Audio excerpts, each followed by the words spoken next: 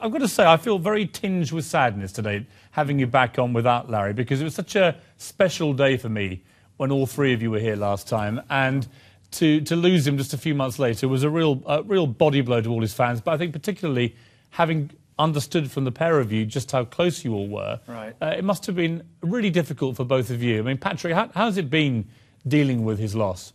It's a mixed sort of bag of feelings because, you know, the three of us were the best of friends, and the good news about that is nothing was left unsaid between the three of us. We were with Larry literally right up until a couple of hours before he passed. So there's none of the I wish I could have said or I should have made him understand this. None of that's there.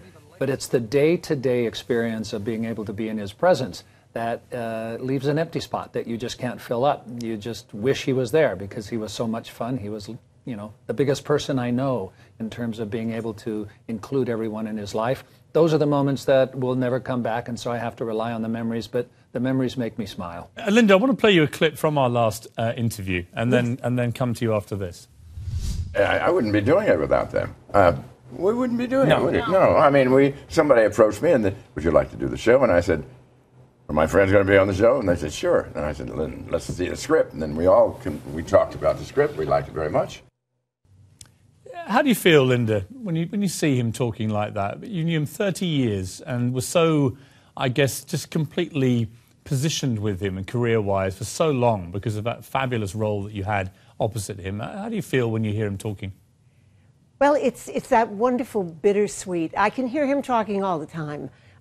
His presence is everywhere, Piers. Like Patrick said, he's just part of us. He's part of the thread of our lives. We began together. We were known as the Three Musketeers. When Cynthia Cedray and Mike Robin cast us all, they called us the Big Three. So it's always been that dear, constant friendship connection. And he's always with us. He's always in our hearts. And his humor, I mean, I just laugh about things that we did together. And, you know, it just keeps, it's like he's not there. He's not here physically, but he's always with us. So that's the joy of having Larry Hagman as a friend for 35 years.